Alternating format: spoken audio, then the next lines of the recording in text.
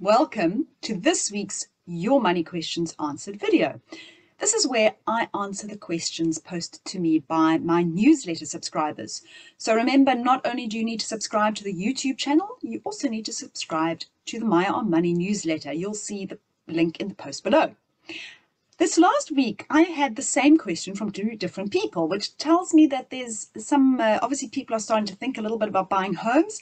And the question was, should I use a personal loan or a home loan when buying a house?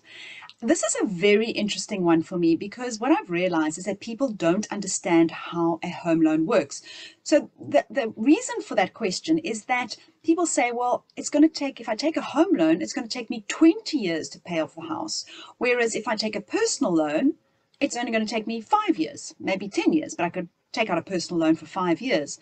What you need to realize is you can take out a home loan for 5 years. A home loan is a default of 20 years, but you can make it whatever figure you want it to be. If you want to make it 5 years, 10 years, 15 years, you can. Or if you already have a home loan of 20 years, you can simply pay in more and pay it off over 5 years. And the thing is, a home loan, the interest rate on a home loan is substantially lower than that of a personal loan. So it makes a lot more sense to stick with a home loan. So the question in this particular case actually was, do I take a personal loan, pay off my home loan, and then pay the personal loan? No, it doesn't make sense at all. If you can afford to increase your repayments to your home loan, do it that way. There's only one time that a personal loan could make sense.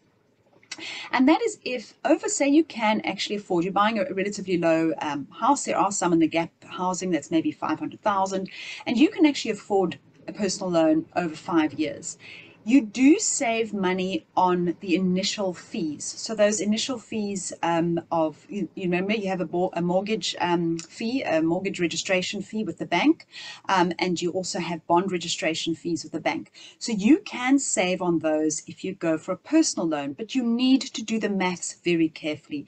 You may be paying so much more interest on that personal loan that it still makes financial sense to pay those bond registration fees and the lower interest. So what you need to do is ask the bank and find out what would that cost me in total. By the time I've paid you all those fees plus interest, what is my total cost going to be? So I think that's the only time that I would suggest that you do need to run the numbers. But otherwise, if you already have a home loan and you want to pay it off quickly, just pay an extra money. There is so much information on my website that explains just how to do that. So keep reading and keep subscribing.